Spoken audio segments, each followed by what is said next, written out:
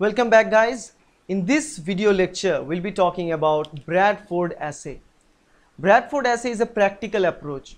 I'm doing here is a theoretical view of Bradford Assay that you need to know before starting the practical and to know the principle of why Bradford Assay works and how it works. The thing is, Bradford Assay is a hugely important assay to detect the presence of the protein and the concentration of the protein in a particular solution, right? So let's say you have a cell, you are expressing or you are doing certain changes and put the cell in different stressed condition, and then you want to study the expression of proteins inside the cell, whether the expression of proteins increased or decreased in the cell. So in that case you need an assay to detect the concentration of protein in cell with time, and that should be a quantitative assay, right? Bradford assay is that kind of assay. This is a quantitative assay which will detect the protein content of a cell, okay, or of any solution. It can be a cell or it can be isolated from a cell. Whatever the scenario is, it can detect the protein content, the total protein content, based on the absorbance shift. We know the colorimetric thing, colorimetric assay, the absorbance shift. Usually absorbance shift means we use dyes. In this case also we use a dye called Kumasi Brilliant Blue. Okay. Now when you use a dye, absorbance shift means, let me first write it, Kumasi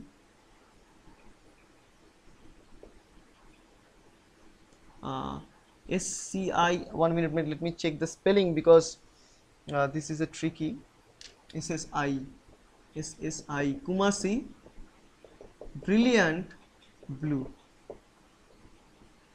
This is the dye that we use, okay, Kumasi Brilliant Blue. And this whole process of protein concentration determination is based on the, remember, absorbance shift.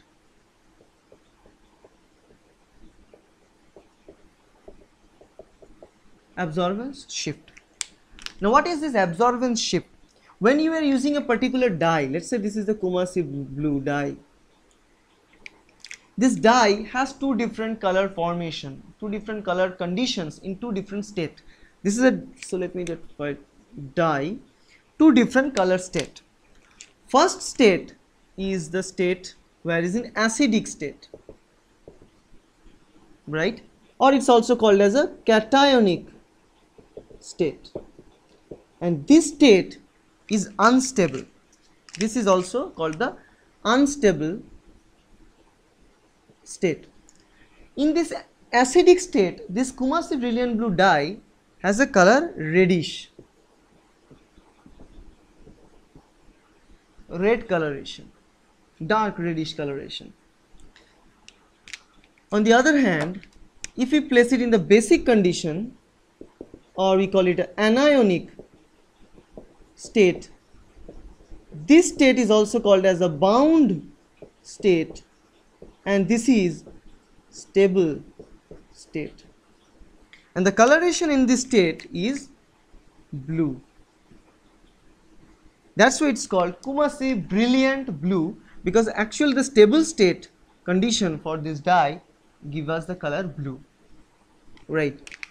So now just imagine if a dye has this tendency of having two different colorations, one a particular color at the beginning, which is in the unstable form that we pack them and put them for a chemical reagent form. So the chemical reagent that we'll use in the lab will have this reddish, dark reddish brownish color.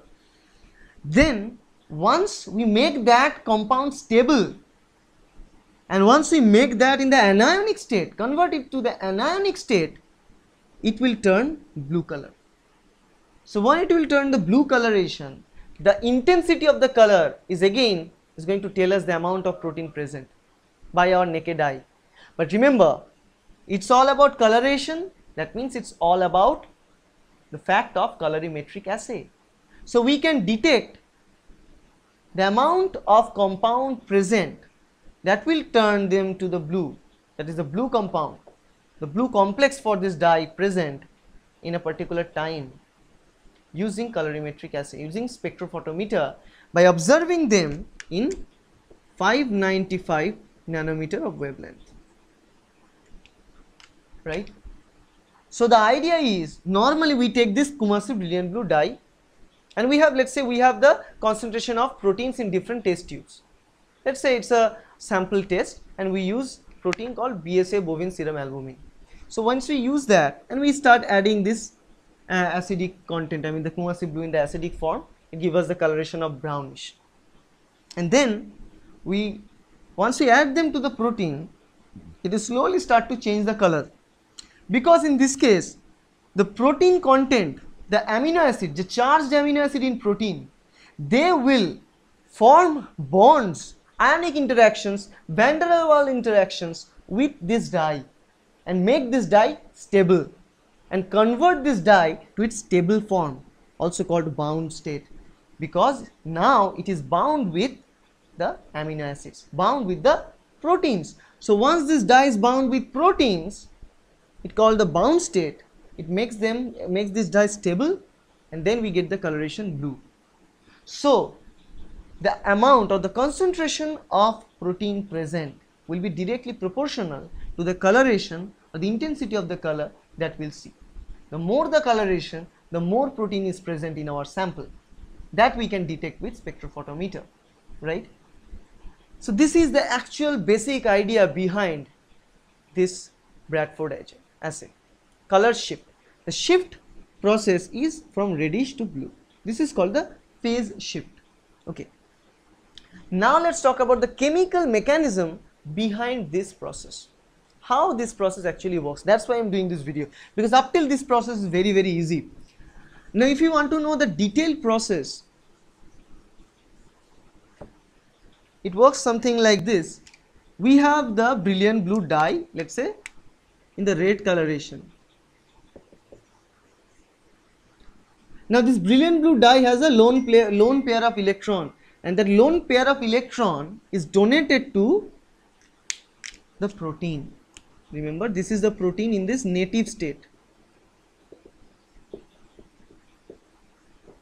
Native folded state.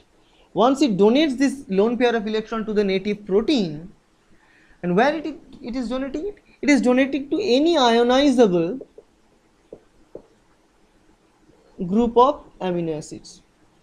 There are different amino acids making this protein, and there are obviously ionizable groups present in the amino acids. So once this lone pair of electron is donated to any of the ionizable group of amino acid, what happens is the structure, the native structure of the protein gets distorted. So as the native state of this protein gets distorted, it becomes kind of unstable in its structure. Let's say this. Now the protein is exposing all of its hydrophobic residues. Not all, but some of the hydrophobic residues of those proteins start to be exposed outside due to this native state disruption.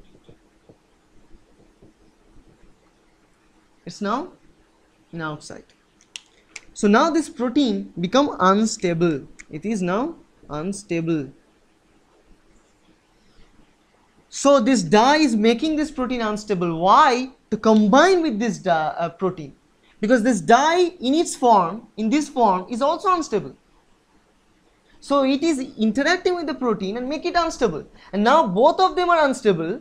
They can pair with themselves using ionic bond. How?